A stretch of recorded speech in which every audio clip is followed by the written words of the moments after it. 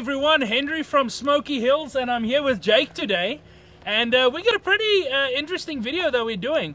We want to go through some of all the different things that you can get in an RV Edition ice castle.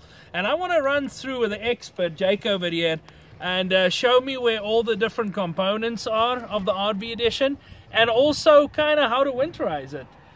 Jake, if you want to, I'm going to just run through and ask a couple of questions. So let's start outside on this 24-foot Platinum, and let's start with the sewer outlet connection.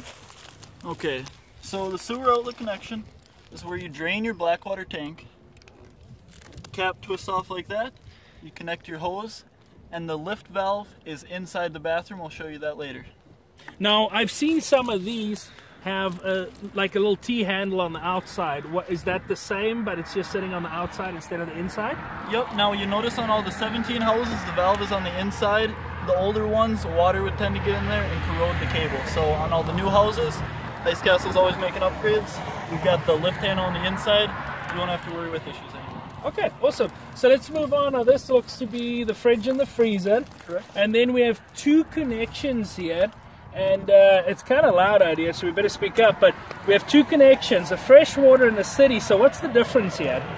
Okay, so your freshwater connection here, if you take this cap off, you can stick a garden hose in there. This will fill your holding tank. 15-gallon holding tank on the Ice Castle is standard. Fill that with that fitting there.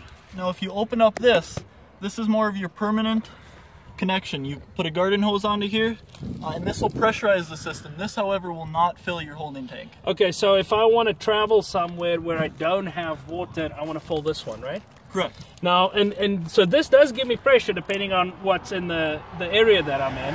Exactly. So if you're hooked up to this, you won't need to run your 12-volt water pump, which is inside the house. Okay, awesome. So underneath that, hot water heater? Correct. Okay. So if we look in here, it might look scary, but there's not too much you have to worry about in here. Down on the bottom, Nate, if you zoom in here, you can see this is your anode plug.